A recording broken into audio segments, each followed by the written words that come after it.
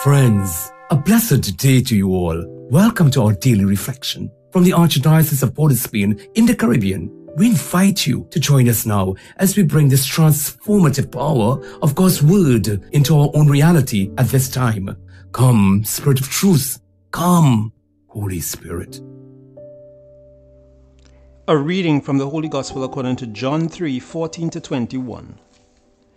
Jesus said to Nicodemus, "The Son of Man must be lifted up, as Moses lifted up the serpent in the desert, so that everyone who believes may have eternal life in him." Yes, God loved the world so much that he gave his only Son, so that everyone who believes in him may not be lost, but may have eternal life. For God sent his Son into the world, not to condemn the world, but so that through him the world might be saved. No one who believes in him will be condemned, but whoever refuses to believe is condemned already, because he has refused to believe in the name of God's only Son. On these grounds is sentence pronounced, that though the light has come into the world, men have shown they prefer darkness to the light, because their deeds were evil.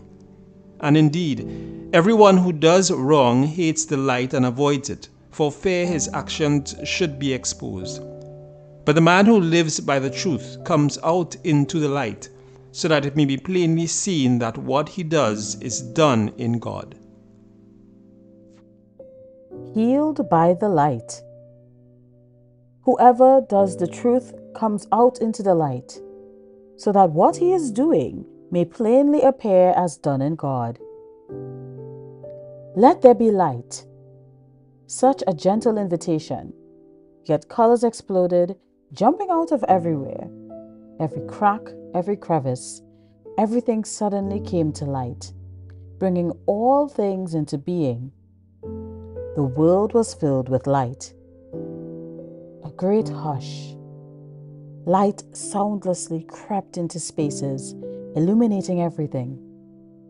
Lighting up alcoves, dark corners, tunneling under rocks, all in plain view. We walked into the light. We saw ourselves for the first time. We saw others, and they saw us. And then we thought that so much light was not so good. We hid. We preferred darkness. We camouflaged ourselves, disguising and making up our faces to look better, as if for social media. Don't afraid. Come into the light. Raise the true self high like Moses raised the serpent in the desert. Even show your dark self. Every part is beautiful. Hidden parts don't receive the light of healing. They clump together and grow toxic cells and metastasize.